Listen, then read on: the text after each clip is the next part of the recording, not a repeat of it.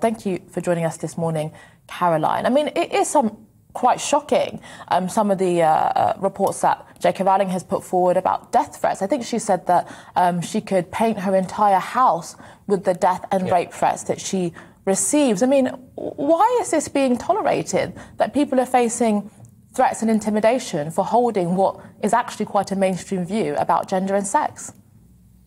It's a very good point, Mercy. And I think it's actually a very small group of activists on social media. But what we have to remember is that we've got institutions like the police force and the local education authorities captured by this gender ideology. So like Graham Linehan, you know, I too have had death threats, I've had rape threats. I had an entire blog set up. It was a hate blog, We Hate Caroline Farrow. It ran for 6 months. There were death threats, there were rape threats, there were threats of acid attacks against my children. My husband was outed, I say outed, you know, his mobile phone was published. Our whole family was targeted.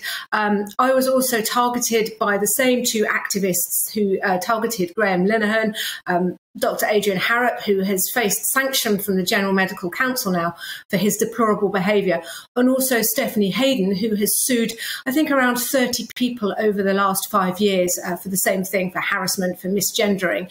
And I think it's literally that people see the transgender issue and they think, gosh, you can't be mean and you can't be nasty. I mean, I get a very small taste of what J.K. Rowling receives, simply because I have fewer followers than her. But Joanne tweeted me a couple of weeks ago just to say, big love, Caroline.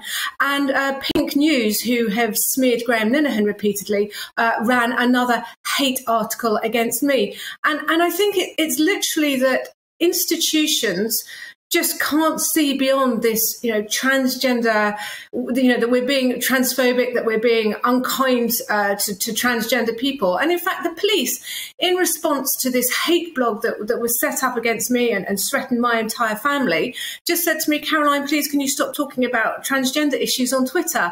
You know, there's absolutely no balance.